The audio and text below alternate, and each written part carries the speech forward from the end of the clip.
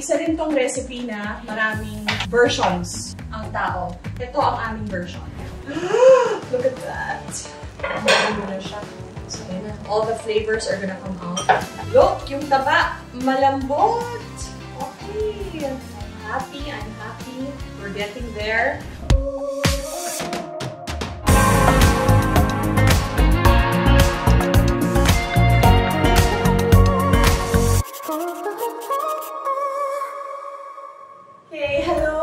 Welcome back to my YouTube channel. Again, thank you again to all of my new subscribers. And if you haven't subscribed yet, please don't forget to subscribe now. Also, don't forget to like and share, especially our cooking vlogs.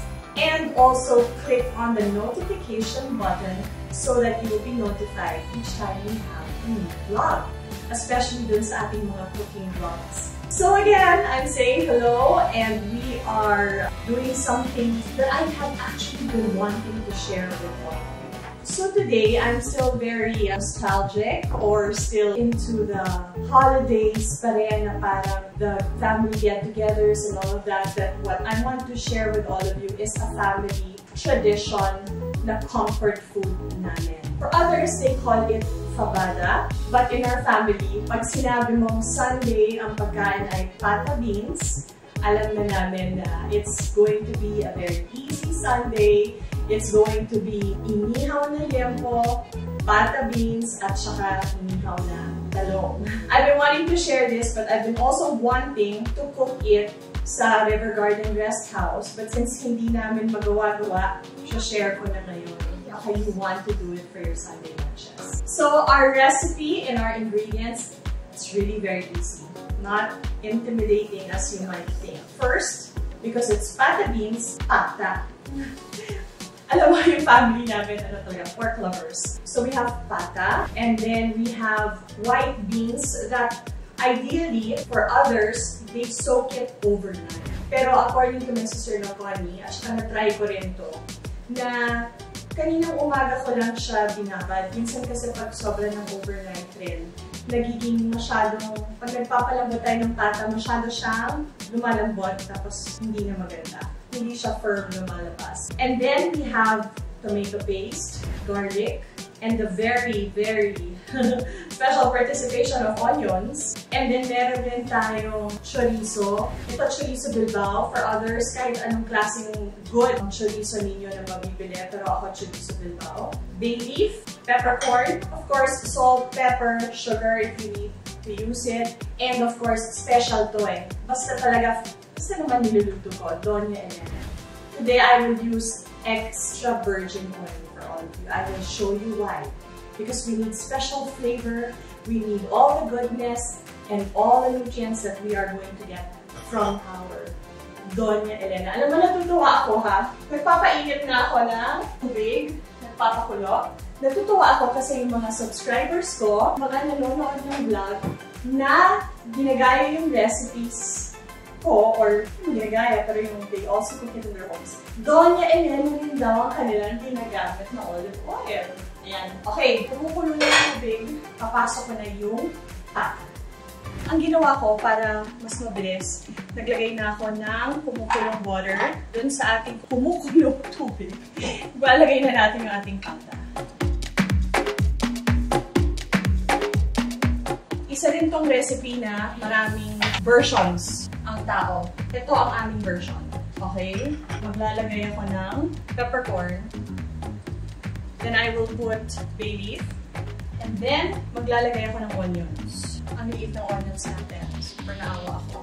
I'm going to slice it in half para may lasa. Isasabay na natin ang palambot. Na-drain ko na rin siya.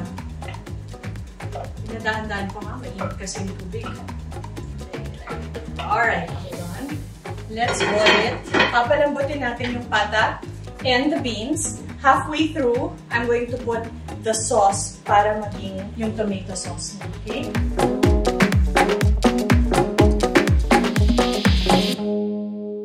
So, we are, actually, lumalambot na siya, pero nilipat ko siya. Ilipat ko siya dyan, okay? Tutuloy natin pagpapalambot. But while we're doing that, I'm going to make the sauce. Para later, papasok natin yun doon. We're gonna use our Donna Elena extra virgin oil for this recipe. Even after luto na siya, I'm still gonna use it. So, ito parang isang sachet ito ng tomato paste. Alalagyan natin. I'm going to put some garlic. Pero mga 4 cloves of garlic. Yan, kasi ito yung maglalagay ng color sa ating tomato. Okay, then I will put this. Ito ha, nagpapalambot pa rin tayo ngayon. We're just going to add the flavor of the garlic. And then I'm going to put... Iiwan ko na siya pagkatapos ko itong gawin. Halfway through sa pagpapalambot ko, isasama ko na siya para maglasa na yung tomato paste sa ating pata. Ano? Dadagdag ko lang aking chorizo bilbao para yung maglasa na rin siya. And I will pour this later on there. Sasama na siya sa pagpapalambot. Just as simple as that. Look at that. Magulo na siya. So, all the flavors are gonna come out. Habang kumukulo na siya, hihinaan na natin ang fire. It's not as hard. So, I'm going to put in some of this tomato sauce. Ha? Yay! Sorry, I need help. Mabigat. Alright. Thank you very, very much. Okay. So, magiging ganito na yung itsura niya. Para doon na mag-infuse na yung lasa ng tomatoes sa ating pata. We will close this again and we will wait.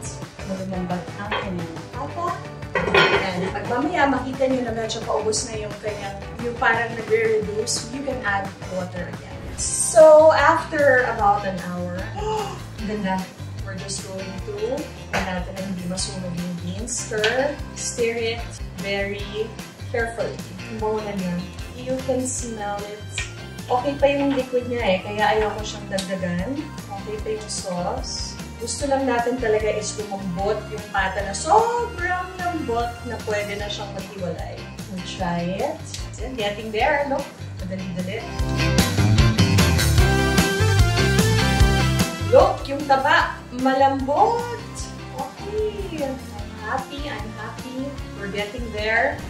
So, best people ask me, masyado daw walang patong-patong yung aking kitchen. They're all here kasi, ayan, see, andito siya lahat. Ito yung aking tasting mga spoon and fork. So, it's all here. So, hindi ko na siya talaga kailangan ng kung ano-anong patong-patong. That's just like a sneak peek. Grabe, alam mo, amoy pa lang niya. It's really comfort food at its finest.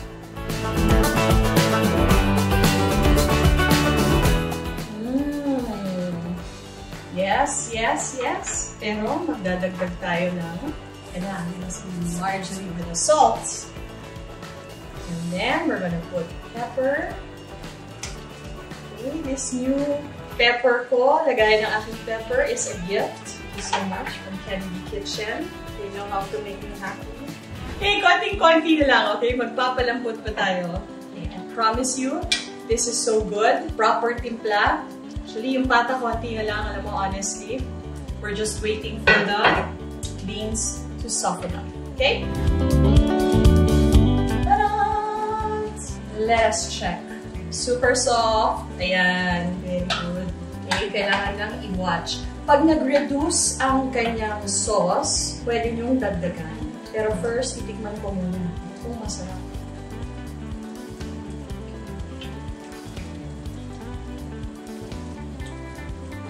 Teka ha? Alam ko dapat ibang tumikim. Para sa tingin mo sa katikim ko, ano na siya? Na-immune na ako. Vince, try it. Yes, kailangan ibang tumikim. Hindi pwedeng ako parate.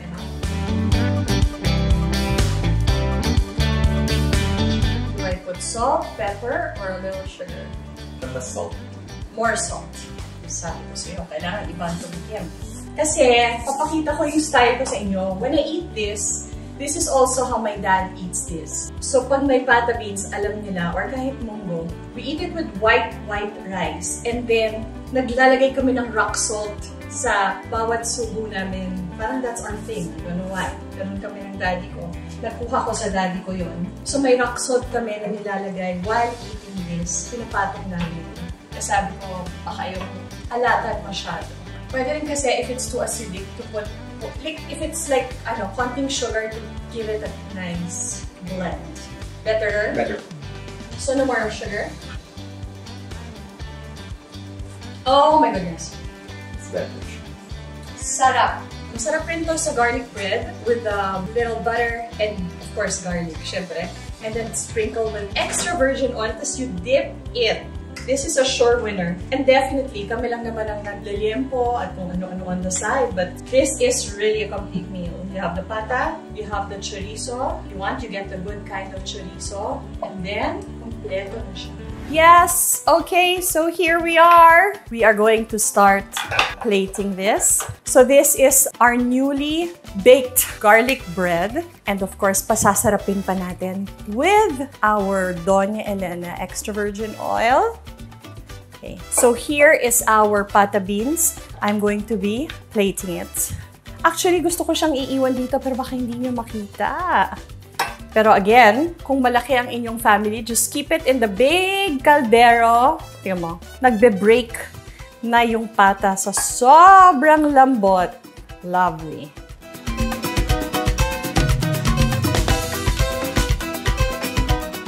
And for those who are wondering, hindi siya katulad ng pork and beans na matamis. This is not matamis. This is super tasty.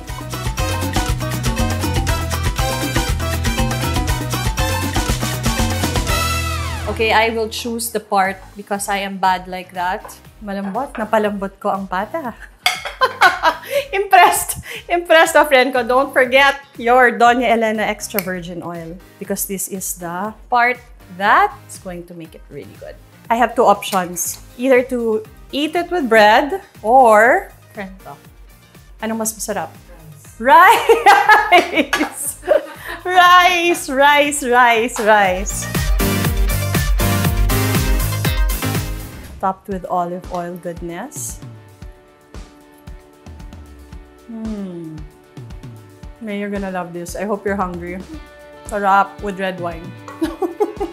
Talagang ininggit ko kayo. This is my lunch. Last. Another style garlic bread. Look at that.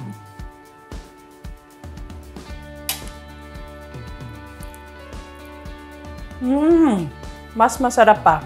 Bread, garlic, olive oil, beans. Ooh. Last.